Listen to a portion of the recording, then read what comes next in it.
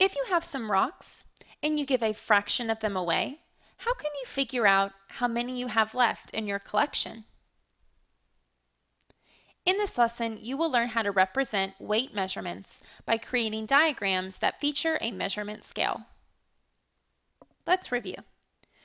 We use different tools and diagrams for different purposes when solving math problems. We will find some of these useful as we solve our word problems throughout this set of lessons.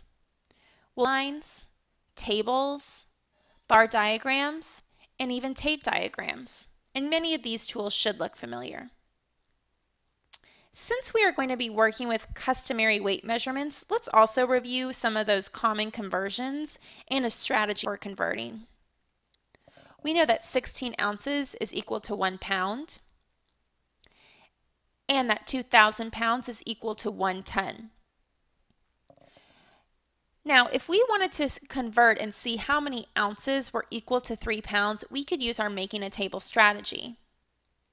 We would start it off by saying 1 pound is equal to 16 ounces, 2 pounds is equal to 32, and we would continue adding 16 down our table until we got to where we wanted to, which is 3 pounds here, and we can see that 3 pounds is equal to 48 ounces. Okay, let's take a look at a real-world problem. Santiago had 45 rocks in his collection. Each weighed 1 pound. He gave 2/5 of his collection to his cousin. How much did his collection weigh in ounces after giving away the rocks to his cousin? Okay, let's look at the important information here. We know he has a total of 45 rocks and that each rock weighs 1 pound.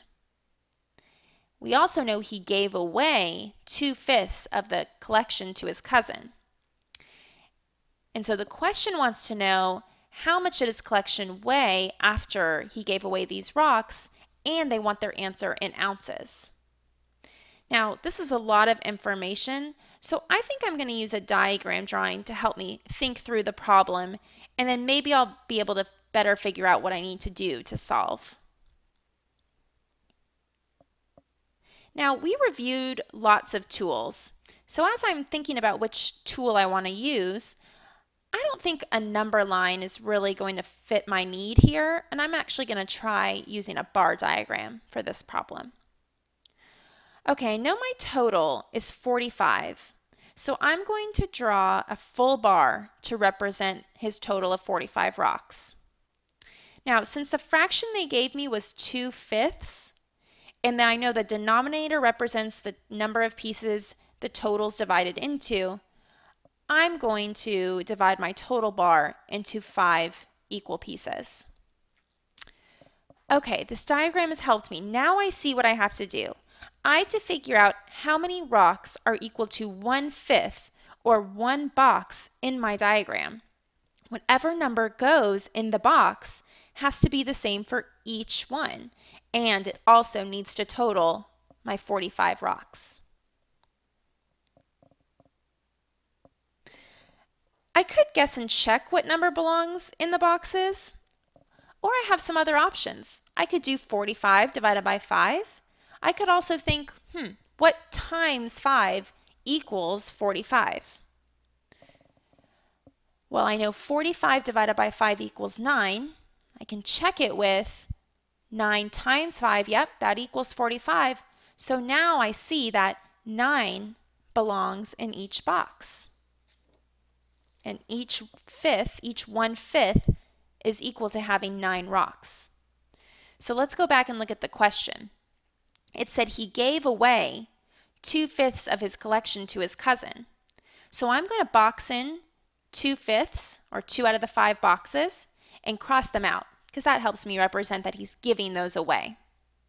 So to find out how many he gave away, I can add those two groups together, 9 plus 9, and that equals 18. So I know that Santiago gave away 18 rocks that weigh 18 pounds. Now, to determine how many rocks he had left, I could either find the total of the 3/5 he has left, or I could even subtract what he gave away from his original total. I have options. It's really your choice on what you do. For this time, I guess I'll show the subtraction way, and I'll check it with the other way. So I'm going to do the 45 minus the 18 he gave away to his cousin, and I get that he has 27 rocks left. To check it, I could add the other 3/5, or even do 9 times 3 and get 27 as well.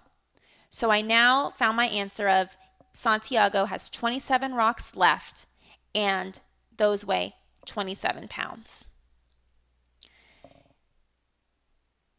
If I were to stop here and give that as my answer, I would be wrong. A common misunderstanding sometimes occurs when students forget to go back to the problem and double check what it was actually asking them to do before thinking they're done. We want to make sure after all this hard work that we do that we actually answer the question being asked. This question actually asks us to put our answer in ounces, not in pounds. So when we had this answer of 27 pounds left, it was wrong. It wants the answer in ounces. So now that we've gone back and we've seen this, I can use my make a table strategy to convert the 27 pounds into ounces. I know that 1 pound is equal to 16 ounces, 2 pounds is equal to 32, 3 pounds is equal to 48, and I see a pattern, so I'm going to stop here and use the pattern to my advantage. I see that for every pound, they're adding an additional 16. So I can actually do number of pounds times 16 to give me the number of ounces. So I'm going to go ahead and plug in my 27 times 16 to get an answer of 432 ounces. So my final answer is Santiago's rock collection now weighs 432 ounces. In this lesson, you have learned how to represent weight measurements by creating diagrams that feature a measurement scale.